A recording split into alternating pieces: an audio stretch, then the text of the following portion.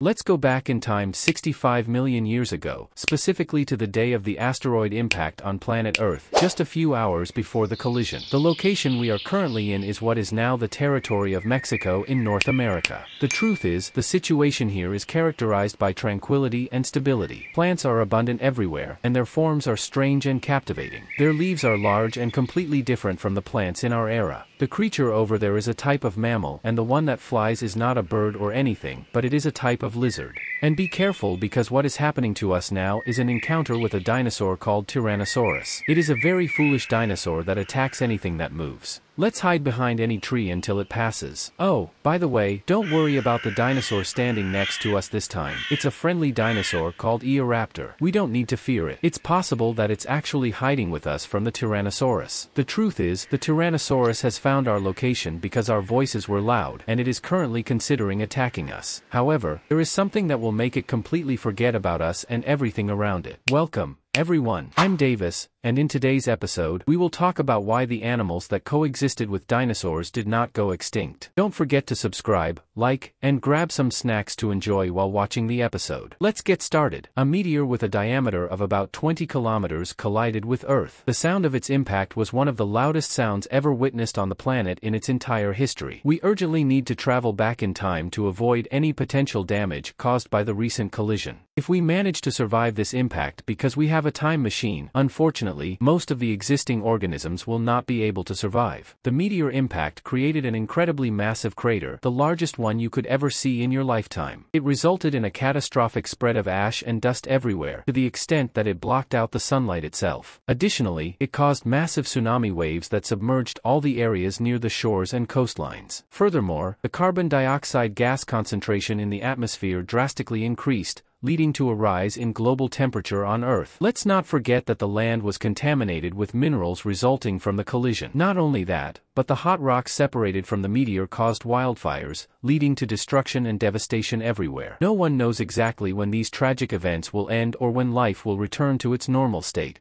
However, until that happens and until the situation stabilizes, animals face an extremely challenging struggle for adaptation and survival. Some species will become extinct because they cannot thrive in these conditions, while others will manage to survive. Unfortunately, the giant dinosaurs belong to the first category, as they were unable to adapt and survive in the new environment. In reality, not only the dinosaurs, but also over 60% of the existing creatures will be unable to adapt and will face extinction. Certainly. Here's a sentence describing how large and colossal creatures like dinosaurs went extinct due to the environmental conditions, while other organisms such as small birds, mammals, and reptiles managed to survive the catastrophe. It's important to note that the size of an organism, especially in critical conditions like these, is not an advantage. Having a massive body actually requires enormous amounts of food, while the environmental conditions surrounding you have caused a significant decrease in the availability of food. As a result, your ability to endure would also decrease. On the other hand, small creatures require very minimal amounts of food compared to larger ones. Therefore, it's possible that these small creatures had better luck and were able to survive. Let's mention a few of the organisms that existed during the event and were able to survive, and let's also delve into how they managed to escape the disaster in detail. Mammals, in their various forms, existed during the dinosaur era. Fortunately, mammals at that time were very small in size compared to dinosaurs. There were many species of mammals that were equivalent in size to rabbits and mice. Their small size allowed them to survive on minimal amounts of food and find numerous shelters and hiding places to protect themselves from the impact. Moreover, some of them had the ability to live in burrows located in aquatic environments,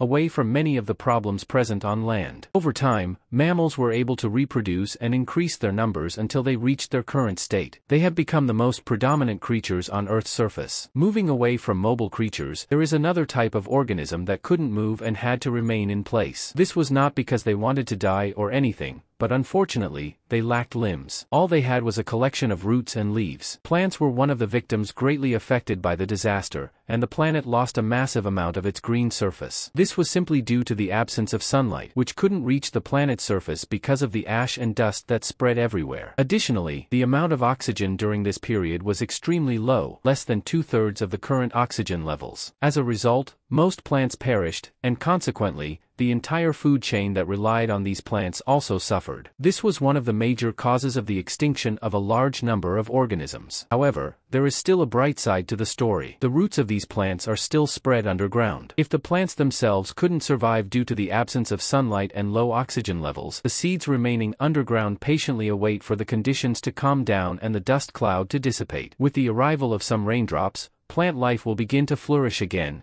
and that's exactly what happened. Returning to the animal kingdom, let's talk about the immortal king who rightfully earns the title of the Prince of Reptiles, the crocodile. Crocodiles are one of the largest reptiles belonging to the crocodilian family. They have long bodies, short legs, and sharp teeth. In fact, they closely resemble dinosaurs in their external appearance, but they have surpassed dinosaurs in their ability to survive and thrive. Crocodiles can live for a long period of time without food. This period is not just a day or two, it can stretch up to a whole year. Imagine a creature that can survive for a year without eating. In fact, some studies suggest that certain crocodile species can survive without food for up to 3 years. This, in itself, is a significant reason why crocodiles do not become extinct. They find suitable refuges or hiding places, where they rest and wait until conditions improve. Once the situation settles and circumstances become favorable, they emerge again. Every few years, they take a look around and then retreat. Furthermore, the respiratory system of crocodiles allows them to live in environments with low oxygen levels. During periods when the oxygen concentration was less than half of the current level, crocodiles were able to live normally and breathe comfortably. All these factors combined have made crocodiles one of the long-lived creatures compared to other animals. If we consider the time of disaster, many animals also seek refuge or hiding places to survive. However, there is a type of animal that doesn't require actively searching for a hiding place. These animals carry their shelter on their backs, and they are the turtles. Both terrestrial and marine turtles are incredibly fascinating creatures. Despite having a similar appearance to other reptiles,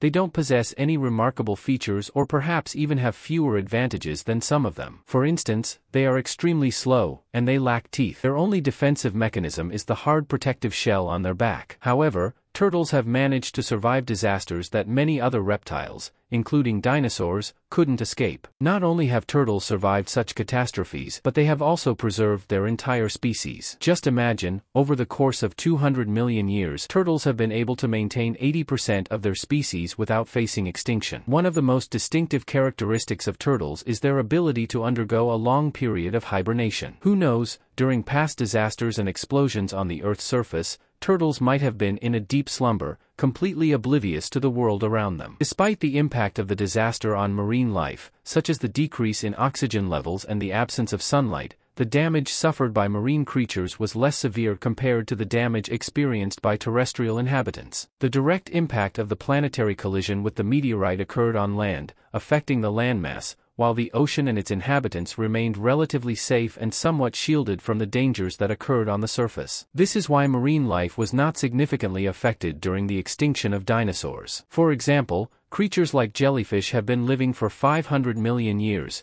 representing an iconic symbol of resilience and antiquity. They remained unaffected by the disasters and managed to preserve their presence and existence. The jellyfish you see on vacation today belongs to a lineage that has survived for 500 million years. Not only did the jellyfish survive, but a vast number of fish species, including over 90% of the bony fish species that inhabit the waters, also managed to escape the catastrophe. Approximately 80% of shark species preserved their existence as well, despite their large size. This can be attributed to the fact that sharks are considered one of the most powerful marine creatures, characterized by agility and high physical flexibility. Thus, they are well equipped to ensure their survival. The extinction of dinosaurs and the end of the Cretaceous period presented a great opportunity for mammals to thrive and increase their numbers significantly. They began to inhabit various parts of the world, and during the Eocene epoch, mammals flourished, dominating the planet. Dense forests emerged, and plant life regained dominance, while marine inhabitants also began to settle and stabilize. Life on Earth took on a new form, and everything that had happened before was like a fallen leaf from the parent tree, waiting for the rain to flourish again in spring. If you enjoyed the video, don't forget to like, share, and subscribe to our channel. And if you're new here, make sure to subscribe and enable notifications to receive our latest videos. See you in the next episode.